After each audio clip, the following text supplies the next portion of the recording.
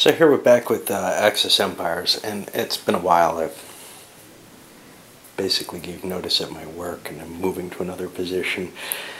Stressful time for me, and between that and sort of teaching my wife magic and some other stuff, it's been kind of hard for me to get any time to play. But I'm trickling my way back in.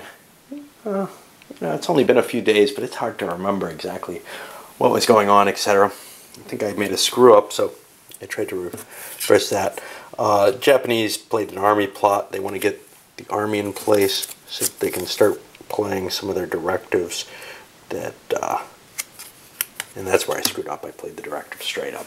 And I don't think that was legal. Now, normally you would actually penalize your opponent by saying, oh, your card play doesn't count. Well, when I can correct things without it having an effect, that's too terrible. I try to do some. What did they do over here? Well, they slammed into the Russians, took, what is this, Omsk here, hit Sevastopol, or not Sevastopol, Vladivostok, yeah, marching down here, marching up here, and they're getting more and more territories. They're up one more. I don't know where they are, but they're getting awfully close to this 12 to 14. I probably ought to have counted, because this was a point turn. It doesn't make a difference. They can't go above that.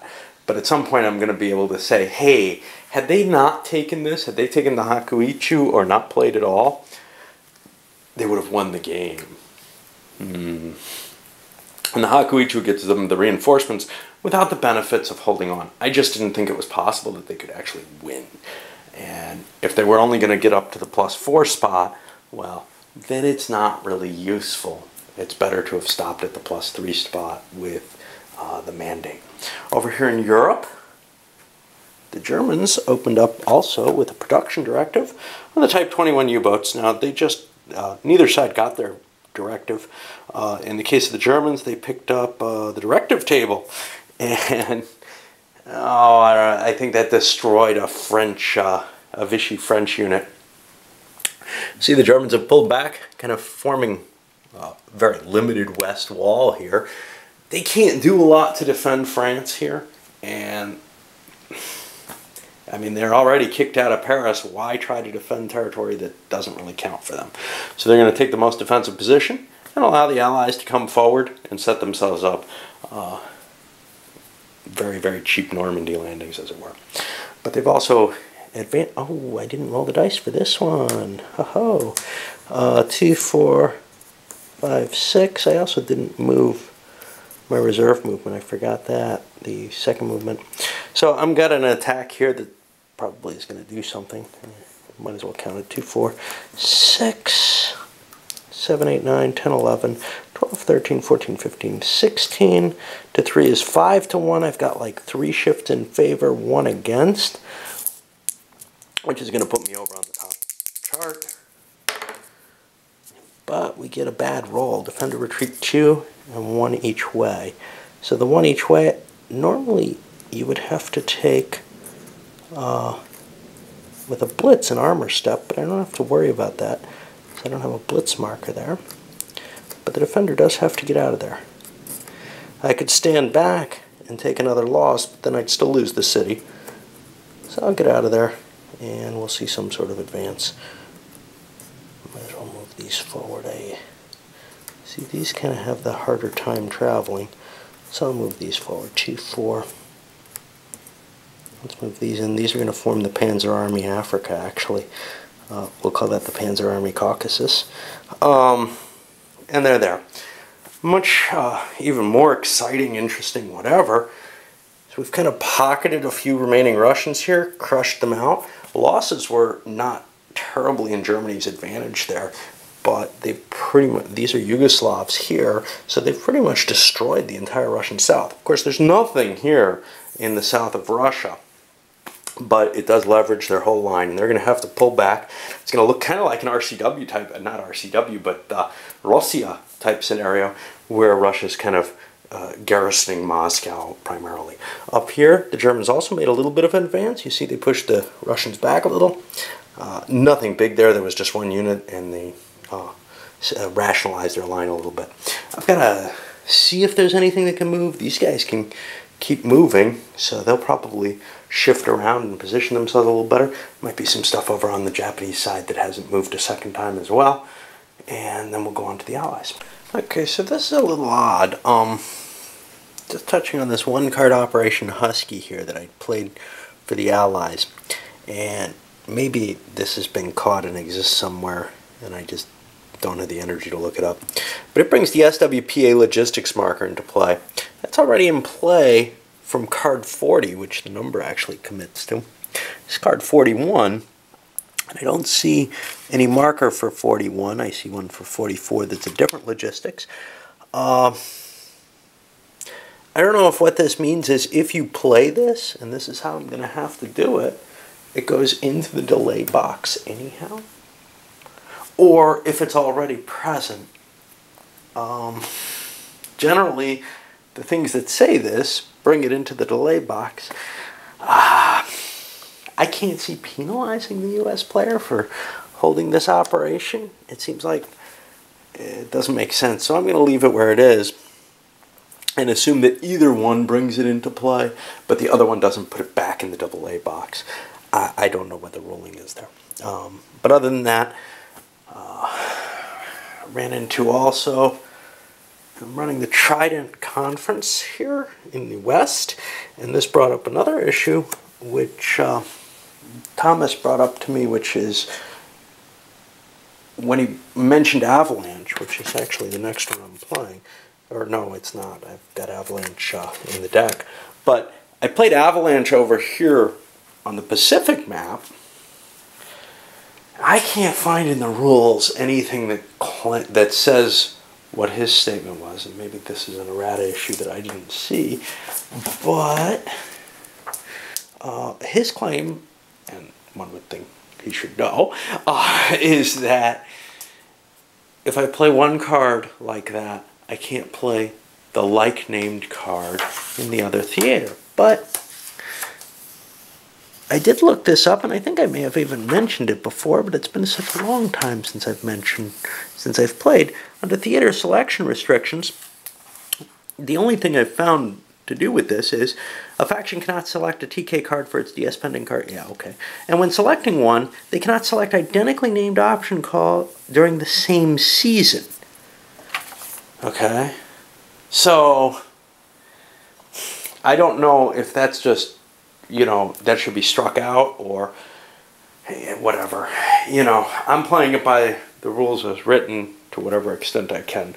But if somebody can give me, you know, a chime in, hey, you're playing it wrong, that was an errata, we decided.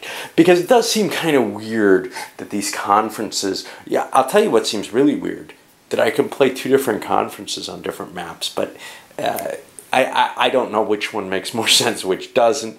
It certainly doesn't make sense when things like the Arcadia Conference is just a bonus over the Boardman one, and then if I could play the bonus one on both maps for free, why do I have two of them? And that's what kind of leads me to the question here of, is there just a typo in the rules or whatever? But I don't remember a response to my question written, so I figure I'll repeat it verbally because, hey, what the heck.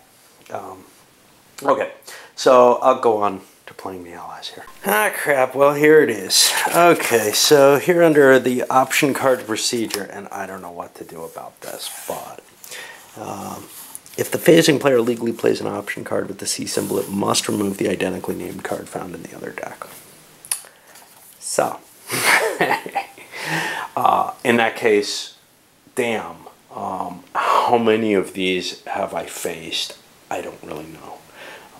I have been completely ignoring that particular slice of the rules, and you know, obviously I'm not going to penalize the Allies who probably would not have made the choice that they did, and the choice didn't do them any good. I'll try to follow this in the future, but I don't know what it means at this point. So, I mean, what happened here in the West this turn I wanted to play Symbol Conference, but I can't. I think I played Trident in the in Pacific, but here's the thing: I couldn't play Symbol because the Western Pacific status is no more. Oh, I was allowed to. That's a star that only affects on the one map, so I could slip the Symbol Conference in. And let me make sure everything's right, because I want it to do both. Place and delay box, I'm going to get more troops here. This is where I get my colonials. I didn't take them in... and this all makes more sense now. I kind of have a grasp on it. One thing I did do, though, with the Pacific commitment, I sent the British Home Fleet over into the Pacific because, hey, I've got my beachhead in France. It doesn't look like I really need a lot of naval power at this point anymore. So, you know, I'm going to just start shipping troops over as much as I can. As to the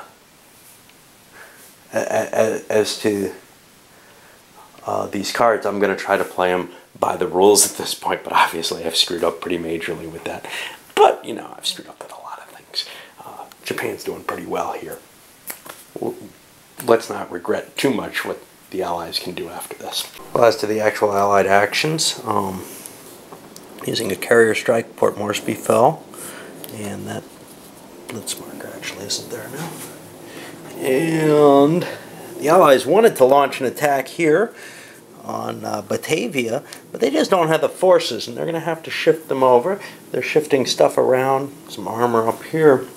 Just trying, they did a couple of attacks, and you can see a couple of surface fleets here, to try to take Ulithi, which would put them in a better position for Palau, and just trying to push that perimeter in deeper and deeper. It looks like they're getting a good movement here, where maybe they'll take Singapore and fight their way back into Indochina, India, etc. Maybe they'll have as easy a time because I won't remember the weather rules for them any better than I have for the Japanese. Over here in the West, they're really kicking butt. Slammed up against that west wall and just drove the Germans here out of Antwerp. Not really needing to do much, and it doesn't look like the Germans are going to be able to hold in the West at all. It doesn't matter how well they're doing here in the East if they can't hold off and start losing, you know, German heartland country. It could be very, very bad for them. Now, I'm going to have to look at the supply rules and see just how bad. But this isn't a game where, hey, if Berlin falls, the game's over. It doesn't look like the victory conditions work that way. What really happens here is the Allies have until this day to do well enough. Now, well enough could mean just wiping this map out completely. And then being able to shift some of their support resources over here. We already see how cards are, the way the like named cards work. That's how troops are associated between two theaters. So colonial troops that could have gone over here to the Eastern Theater, and I didn't actually use them over there, so I'm not double dipping. I used over here in the West where I need troops more, and I'm shifting my supply units over, which are a little bit more free. On to the Soviets. We'll just keep rolling. Russian card choices. August Storm Offensive. This actually cost them one of their 3 activities. They had to go with a low-cost card here, Stalin Orders Attack. Gave them some reserves. Oddly, it looks like the same unit, this 112 Airborne, or 212 or 113 Airborne here, the VDV, showing up on both fronts. I feel like that doesn't seem right.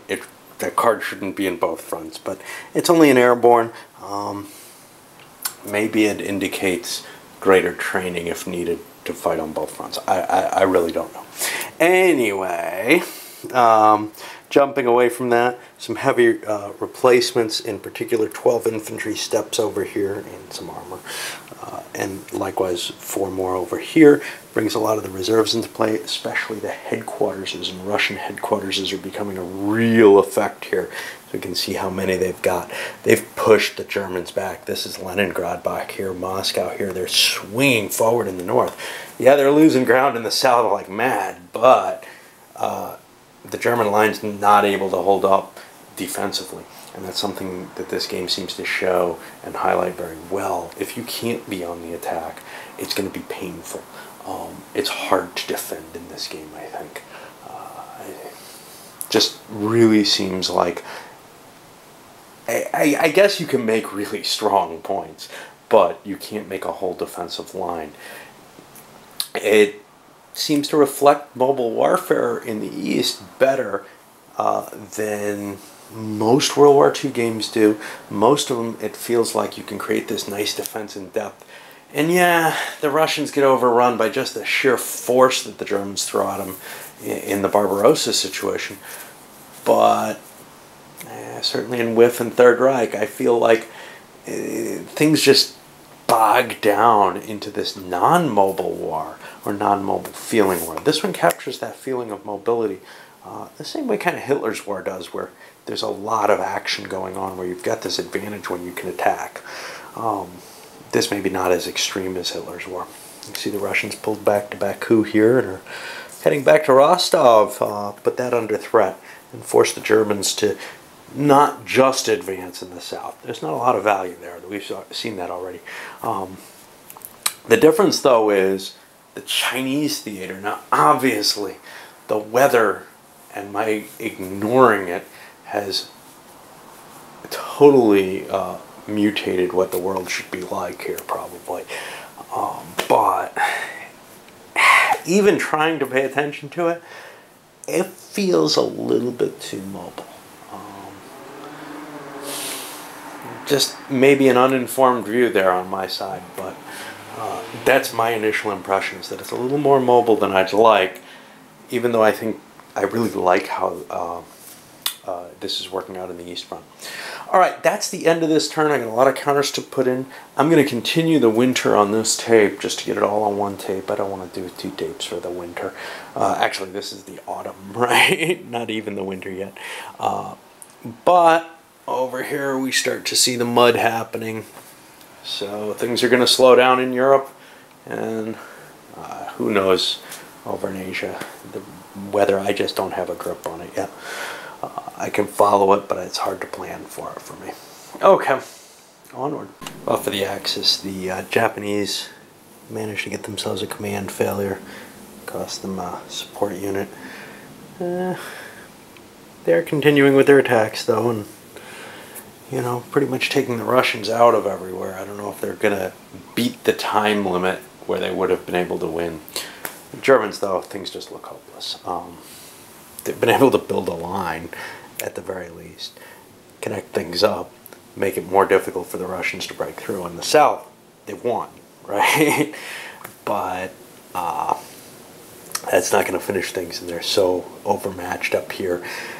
They started splitting units off, actually sent somebody up here, hoping to take Sebastopol before the tide turns, and they can maybe get this marker up to the 2 spot or something, because right now, well, last look they were at the +3 spot. They can take a couple more here, but where are they going to get the 3rd one? I just don't see it. So I don't think they're going to be able to push it up to this +6. That's 3 victory spaces. I just don't know. But if this collapses and they can swing up here, yeah, they do get it. I have no idea. One thing they managed, though, is they got their first little sub-fleet. They got a couple of them up there in the strategic warfare box already, trying to slow down the advance from the Western Allies. But, you know, Germany looks like it's just doomed very, very quickly. They tried to build a line here. again, but that's going to easily be broken. They're facing so much more than they've got on both fronts. You know, the countermix kind of guarantees that you're not going to get the Germans being able to outproduce the Russians and Allies between them, which is cool. It wouldn't let them do. All right, on to the Allies. For the Allies, not a lot they can do. They're shifting some forces, trying to move them up into position where they can do something in the Netherlands, East Indies. They looked at their fleet assets, etc., and just could not come up with an invasion plan that compared well. And then the Russians, they kind of played around and scared some of the Japanese away. Over here in the west, we see the Allies punching through the western wall again. I probably cheated on the weather there. I noticed some rolls on the mud that I've been totally ignoring. I'm just really good at ignoring rules. In particular, sometimes I remember it, sometimes I don't, which is the ground unit in the mud hex cannot move out of a hex containing an enemy zone of control with no exceptions. That means you can't slip along the flank, along the front. I guess you can't advance after combat, which clearly happened here where there was an enemy zone of control. You know, I don't know what to do. I've been cheating so much across the board that clearly I've been fighting far too mobile a war during the weather turns. And then over here, the Russians, well, by then I knew the rules, and they were a little bit more within them. Kept fighting an attrition battle still here, and, you know, positioning themselves to just keep wearing out the Germans. Alright, I'm going to load this one up. This is the end of the winter. I'm sorry, the end of the autumn, going into the winter, and going into 1945, really. Okay, by my count, and I may be wrong here, the Japanese would be 1 point away from the auto victory. I get them at 14 points total, counting what they have on the board, but -3 for these territories here that they've lost. Rabaul's already back in U.S. hands, but other than that, they've just been expanding and expanding and expanding. And the attack on Russia, it looks like they would have gotten the automatic victory. Anyway, that's not really here or there. It's just clearly a mistake on my part. I'll actually load this up now.